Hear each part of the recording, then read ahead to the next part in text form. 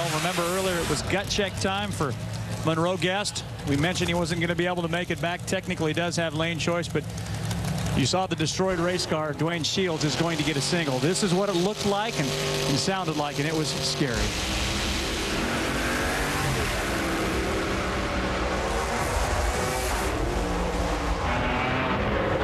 Good news again for both drivers, Munroe Guest and Brandon Greco.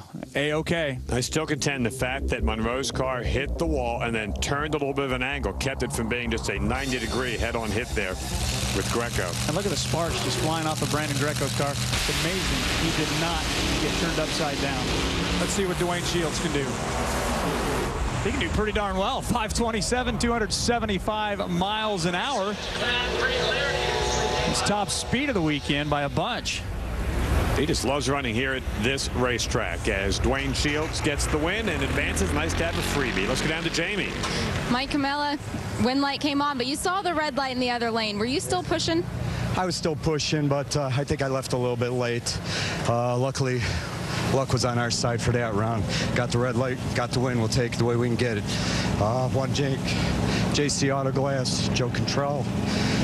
Peck Racing Springs, NGK Spark Plugs, Moroso Jessel, System Ones, all for helping us get here. Motorsports Unlimited. Without them, we wouldn't be here. Thanks. Team effort. Go get them. Yeah, thank you. Well, first national event, he's got that interview stuff down pat, doesn't he? Yes, he does. It's like a veteran. Quick little side note. What is low lapse time? 5:23.9.